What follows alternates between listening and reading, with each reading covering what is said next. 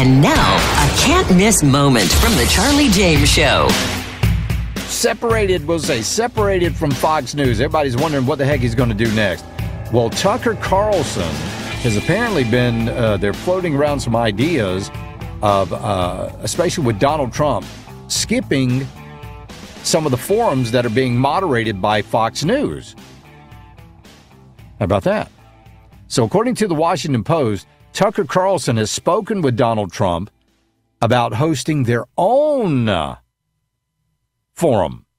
Carlson and his team have discussed the possibilities of moderating a candidate forum outside of the traditional protocols surrounding the GOP primary debate system, according to two people familiar with the considerations.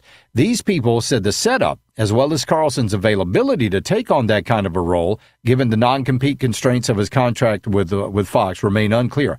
But Carlson has personally expressed enthusiasm about the idea, according to people familiar with the comments. At least one major candidate, Trump, has told Carlson that he is interested. The former Fox host interest in the debate is said to stem in part from its potential to loosen the Republican National Committee's grip on the process, as well as to challenge the role traditionally played by the major television networks. He could go straight to the candidates, stream it live, and then invite the networks, but maintains control over the process.